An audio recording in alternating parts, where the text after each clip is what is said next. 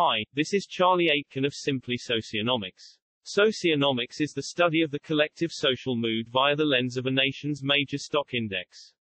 It demonstrates that social mood influences social actions, such as those found in the economy, financial markets, politics, and so much more. Not the perceived belief that social actions lead social mood. Whilst encouraging you to visit the Socionomics Institute website, where you can access a myriad of superb analysis of economic, monetary and cultural topics by the best in the forecasting business, the purpose of Simply Socionomics is to do just that. Simplify it as an introduction and to allow you to profit and benefit from the studies and observations. The human race naturally, think music, movies and fashion for example. They also act logically when it comes to non-financial transactions, such as buy one get one free.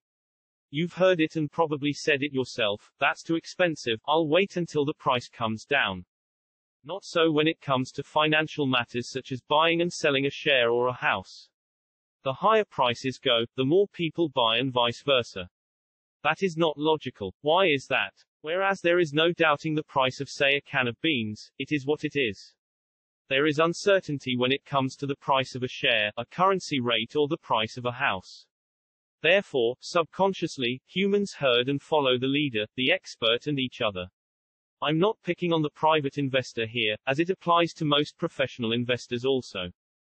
The study of financial markets, and in particular the main stock indices, provides a wonderful barometer of the collective social mood.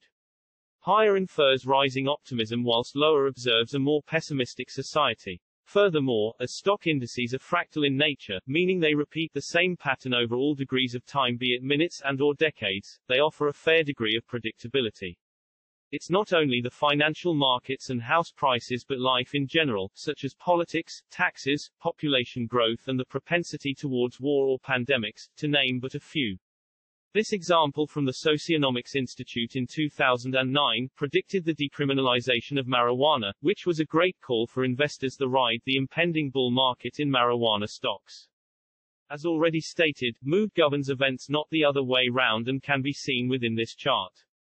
It shows the most watched stock index on the planet, the Dow Jones Industrial Average, the Dow, in both nominal terms, the black line, and in real terms, the red line. The Dow in real terms strips out the debt inflation of the past 40-plus years and in particular the last decade, when American debt has accumulated by as much as the previous combined 200-plus years since the American Constitution was founded. If you have any doubts as to the rationale of comparing nominal against real, and positive social mood versus negative, then just take a glance at a selection of the positive and negative traits observed by Robert Prechter in his groundbreaking classic, Pioneering Studies in Socionomics, and then pause to reflect on the events of the past year and the past decade. Come to that.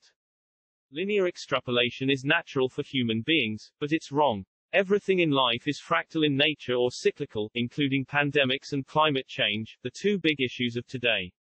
We take on these and many other issues, presenting the facts over the fiction, by way of charts, as charts do not lie when presented and analyzed correctly.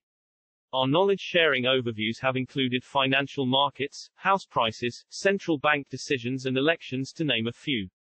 Plus predictions for the Cameron and Theresa May UK elections, the 2017 attempts to impeach the Donald and the socionomic observations of the Shanghai Composite against new share accounts. Join us for a guide to the future by observing from the past.